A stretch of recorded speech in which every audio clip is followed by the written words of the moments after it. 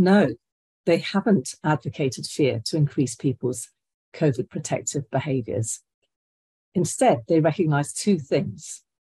Firstly, it is helpful to ensure people have a realistic level of concern about the risks that they and others face, and also that they are enabled to know what to do and how to reduce those risks. Secondly, this means providing clear information about what works to reduce risks alongside information and messages to promote an acceptable level of concern. What would be the problems with trying to manage COVID by frightening people? There are two main problems with increasing fear as a strategy. It is not ethical to create distress unless there's a very good reason for doing so. And evidence shows it is generally an ineffective method for enabling behaviour change, as distress with no associated action to reduce it can lead to what is called defensive processing.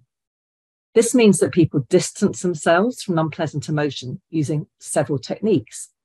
For example, minimizing the threat in their minds, it's not a big deal, or convincing themselves that the threat doesn't apply to them.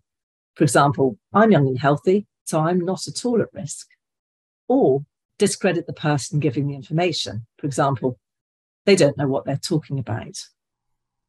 What does the evidence show? The evidence shows that for those who don't think there is a risk when there is a risk, there's certain kinds of communication that are helpful.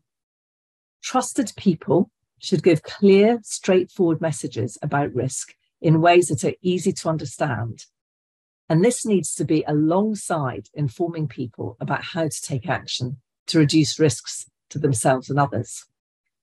The messages should be very specific about who should do what, where and when, and ensure that people have the opportunity to do these things so that protecting themselves is easy, not difficult.